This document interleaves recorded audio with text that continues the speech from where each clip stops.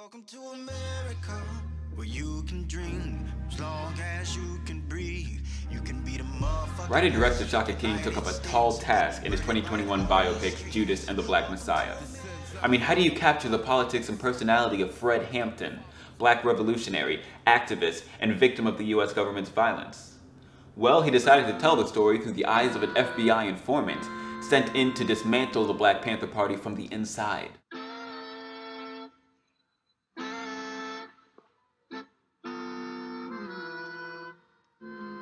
And it's through this perspective of Bill O'Neill, played by Lakeith Stanfield, that we get such a strong sense of how much of a threat the Black Panthers were to the United States, and just how much of a positive presence they were in their community.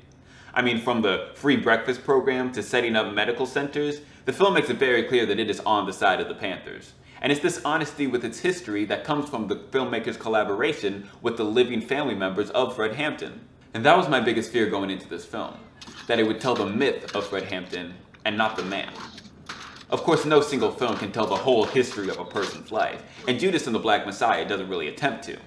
It feels more like an outline of Fred Hampton's politics, like you're reading someone's page of notes based off the full lecture.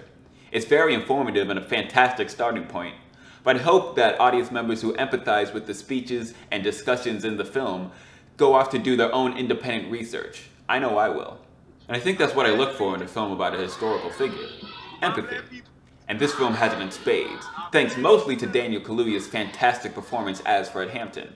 He captures the power and gravitas that made him such an effective leader, but also the kindness that made people gravitate towards him in the first place. It sort of reminds me of Fruitvale Station. Although that film has far less explicitly political dialogue, it also aims to form an emotional connection between the main character and the audience in order to convey a political message. Of course, this could have the adverse effect of having the audience put the political leader on a pedestal and not really focus on the movement itself. And the film is very aware of this. One scene that stands out in particular is where the Black Panthers are focusing all their time and attention on protecting Fred Hampton from the police, while Fred himself is focusing more on how they can help the community as a whole.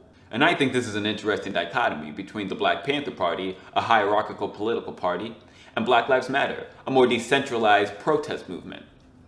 And I wish the film leaned more into that, but it's rarely discussed outside this one scene. Either way, I do feel like this movie is a fantastic watch, with beautiful cinematography and a fantastic soundtrack to match.